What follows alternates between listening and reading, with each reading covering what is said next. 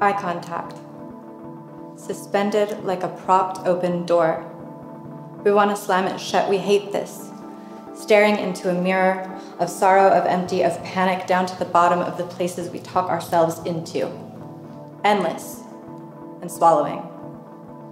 Wallowing in trauma and rejection. One wants affection, the other just wants space. Your face is too close. Back up. Can't see the big picture if you're staring at the center. Didn't give permission to enter so suddenly. I read Kant and Lao Tzu, and I wonder if any of it resonates. My skin crawls, staying at each other's place. One wants to wrap themselves around while the other fights the urge to run. I feel both safe and unsafe pressed against you. And on some level, you're the same. What a shame we can never let it fit. We can say it's justifiable, but we're both not buying it. It's nothing personal. We just don't want to let anyone in. Don't want each other closer, so we lose but think we win. One can truly make you feel, but neither ever yield.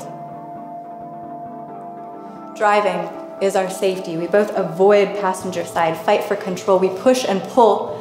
We can't just sit and enjoy the ride. Too much pride, or is it fear? Deer in headlights, no one move. Stay in orbit, stay within reach, soothe this overthinking. Maybe then we can finally breathe. I don't know how.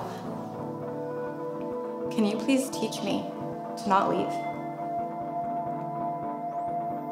Your want is an Achilles heel. I feel our weak spots must be twins.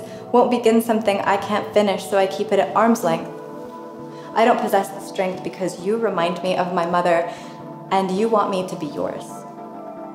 Want me on all fours submissive, but neither of us ever learned surrender.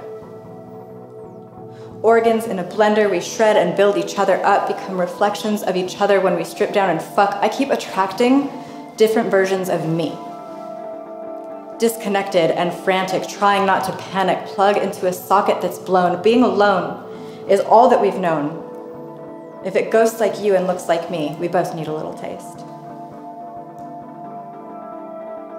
We'd waste each other away, keep each other up until day breaks and wakes us up. We remember we don't know what we're doing.